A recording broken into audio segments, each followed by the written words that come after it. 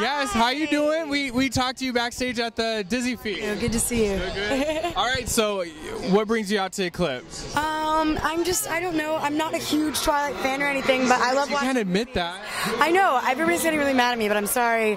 I tried to catch up on the second one today, so I'm really excited to see what happens in the third. Okay, The that's book good. or Good the answer. movie? In the movie. I read so many scripts, I can't read books sometimes. It drives me crazy.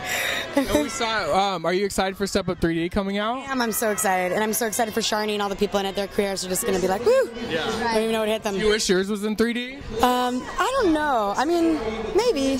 I'm sure you can turn everything into 3D one of these days. So, yeah. Well, what other works do you got going on? I have Mother's Day coming out this fall and Burning Bright August 17th. All right. And Yeah. what movie, what actress are you trying to become? Because I know we've seen you in different stuff. You know, you did like the Thriller, you did dance. Like, what goal?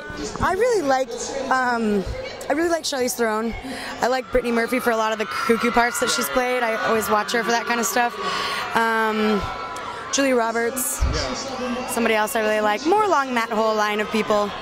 But you'll be like Julia Roberts, who can dance if she needs to. Totally, I'll break Like out get some the part moves. ass, like just for no reason, just dance. Oh, totally, yeah. And if there's like a hanging bar, it's on. It's on. Good times. All right. Red dress, yeah. Yes, totally.